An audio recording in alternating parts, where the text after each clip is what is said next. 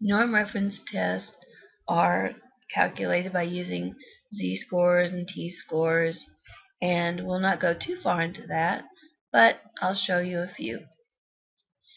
Here's the Wechsler IQ test score, and they can determine whether you are special needs or normal or genius based on your IQ scale. The GRE, the SAT, and the ACT are also norm referenced, and you can just also determine whether you are special needs, normal, or gifted using those norm reference scores.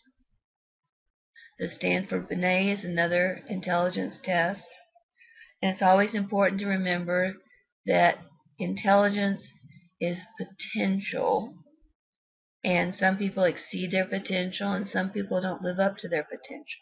So always keep that in mind. Also, some people don't test very well. So don't use this as a 100% guide. So, how are these scores alike? How are they different? The z-score conversion is where you take scores, make a mean of 0 and a standard deviation of 1.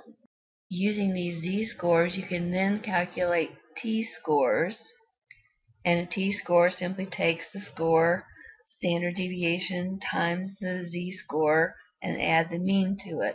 So you can go from the t-score to the z-score and back.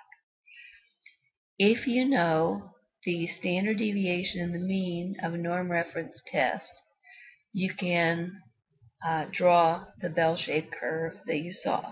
For example, the SAT has a mean of 500 and a standard deviation of 100. So putting 500 in the center and then 400 and 600 on either side of it, you begin to construct your bell-shaped curve. The high IQ societies go over to the highest percentile and look at those as their cutoff. So if you make a 29 for the ACT, you're eligible for Mensa. But in order to get in the 999 society, you'd have to score 32 out of a possible 36. If you add the math and verbal part of the GRE, again, you can find the cutoffs for Mensa, Intertel, and the 999 society.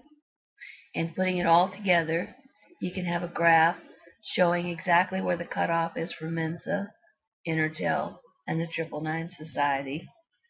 And you can see how you can get into that or any one of those organizations using your ACT scores, your SAT scores, or your IQ test.